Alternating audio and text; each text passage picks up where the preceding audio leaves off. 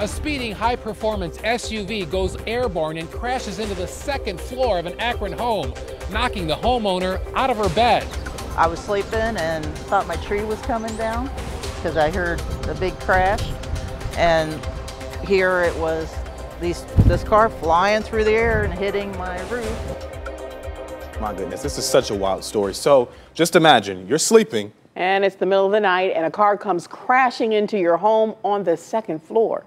It sounded like a thunder snap, like it was thundering, and then all of a sudden, well, then the house shook.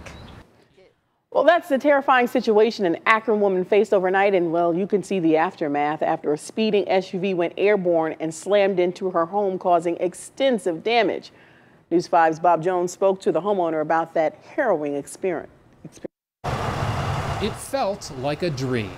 Okay. Somebody just ran into my porch. But it was a real-life nightmare around 3 a.m. on Hawk Avenue in Akron when a Jeep Grand Cherokee Track Hawk went flying into a house. They think it started turning and then hit here and then flipped and went.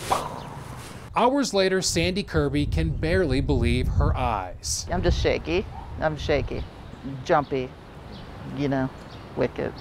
Or what has happened to her home, where she's lived for 2 years. You're asleep. Right. In your own home. Right.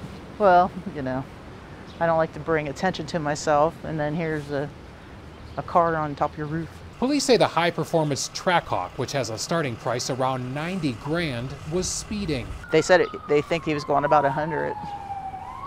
So. It hit a telephone pole, turfed a neighbor's lawn, and launched into the second floor of Sandy's home, right outside her bedroom window. Sandy, a Navy veteran, was terrified. It sounded like a train. I mean, it was thunder. The force of the crash literally knocked her and her dog out of bed.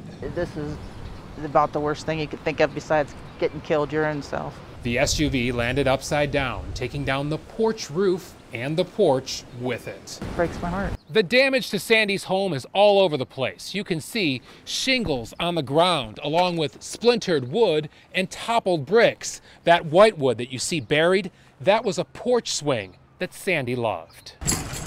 Police say a 17-year-old boy and a 25-year-old man were ejected through the sunroof. The teen taken to a hospital with minor injuries, the adult's condition unknown. Officers say they found 200 grams of marijuana inside the vehicle, and Sandy says one of the occupants tried to hide drugs in the house they just invaded.